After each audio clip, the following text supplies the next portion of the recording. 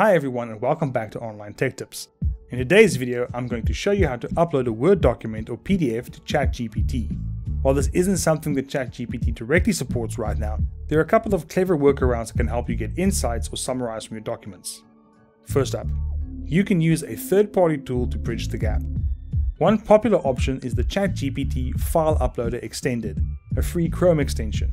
Install the extension by heading to the Chrome Web Store and adding the ChatGPT File Uploader Extended to your browser. Load up ChatGPT, the website, and you'll see a new button labeled Submit File. Click on Submit File and select the file you want to analyze.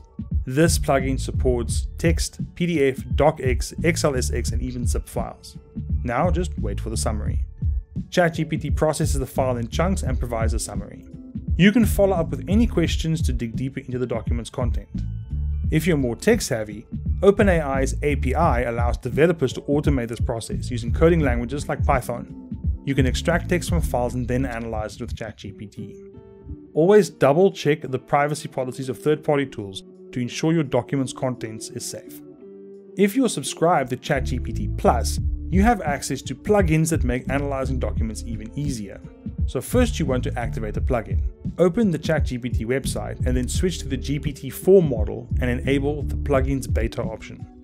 Click Plugin Store and search for a plugin like Ask Your PDF, which is perfect for analyzing PDF files.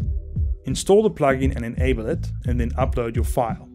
Then go to askyourpdf.com, upload the file and get a document ID. Paste this ID into ChatGPT and it will identify and analyze your document for you. With these tools, ChatGPT can summarize and analyze your documents quickly, saving you time and boosting productivity. Whether you need insights for work, study, or a personal project, this is a fast way to get more work done. And that's it. If you found this guide helpful, don't forget to like and subscribe for more tech tips. See you next time.